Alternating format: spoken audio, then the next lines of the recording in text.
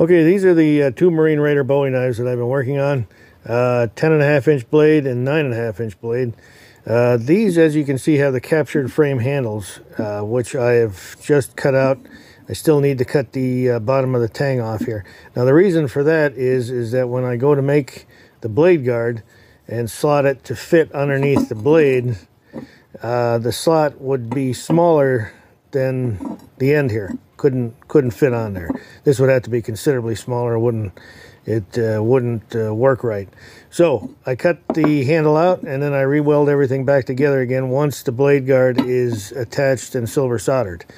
So moving right along on these. So we'll have some more progress pictures and videos coming up shortly. Okay, thanks again for everybody watching, and we'll catch you in the next one.